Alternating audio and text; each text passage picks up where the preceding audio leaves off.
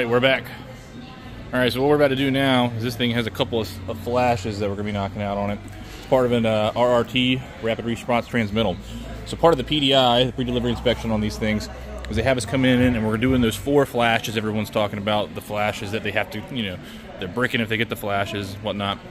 So we're going to do these 4 flashes. I'm going to talk about what we're doing, why we're doing it, kind of give you guys a little peek underneath the front so you can see what's going on with all the stuff that's under there.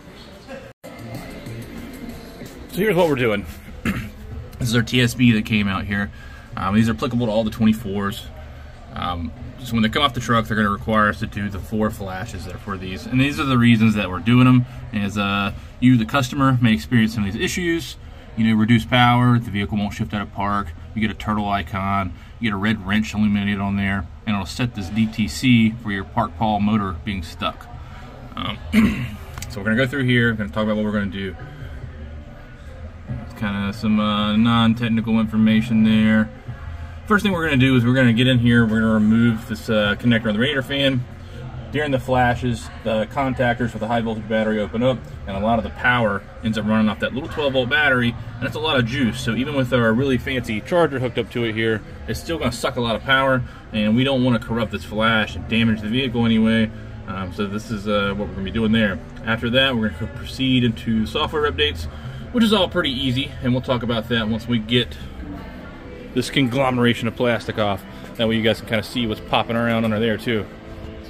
So I've got my procedure here pulled up to get all this plastic off the front, though we can see everything go in there. I'm going to do this off camera, just going to require a couple hands, but I'll show you what's happening in there once I get all this plastic off. Alright, we got all that plastic off. Now you can see all the junk that's under here. We've got a big series of coolant pumps, drive motor A, lots of orange cables, and that's what that guy looks like with your frunk removed. But now that we got that all off, we've got our scan tool hooked up. I'm over here. So what we're going to do is take a couple breadcrumbs. I'm doing a vehicle scan report and a configuration report. And I'm going to save everything before I do these series of flashes, just in case something goes wrong. I got something to fall back on and kind of recover this guy.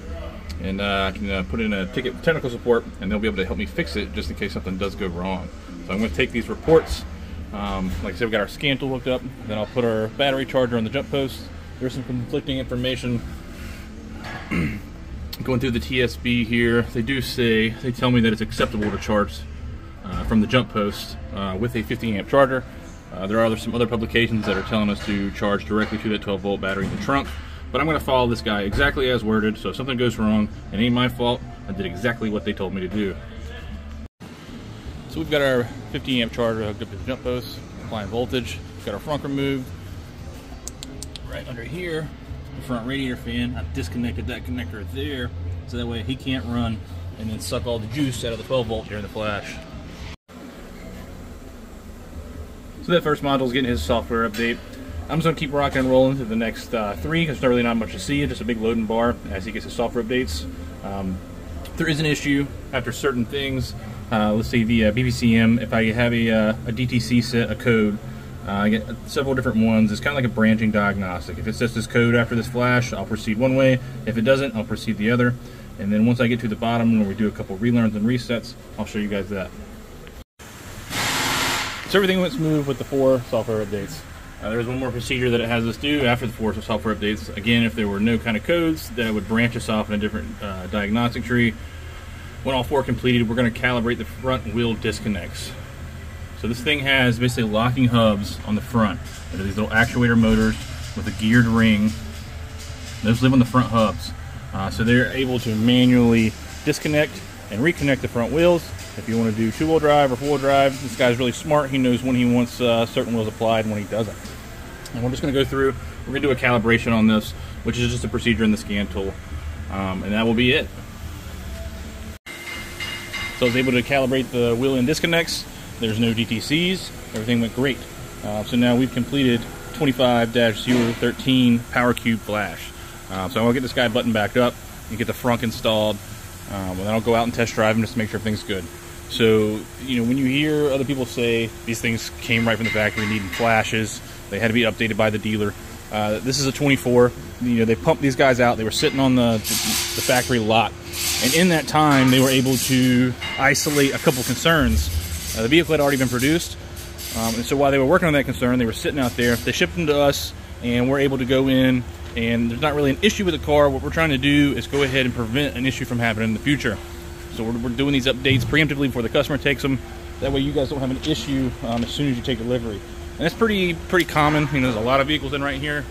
A lot of them are new, and a lot of times, you know, before anybody ever buys them, we're end up having to do a couple of things that, you know, Stellantis has isolated, and we want to make sure you guys have a really good experience on whatever vehicle we sell you. And that's a wrap. Everything's done. All software is all at its latest rendition, and everything went smooth with no DTCs. So like I said, I'll go out and test drive this guy and make sure that he's good. So as far as I'm aware, every one of these is going to get this RSU, the software updates, the Wagoneers, Wagoneer S, and the Chargers. We'll all get these as soon as they arrive to the dealership. Future models probably won't need this. They'll address this before they start shipping them out. But as you can see, it's just some software updates. And it's just to make sure that something doesn't go wrong when you take delivery of the vehicle and prevent any issues from happening.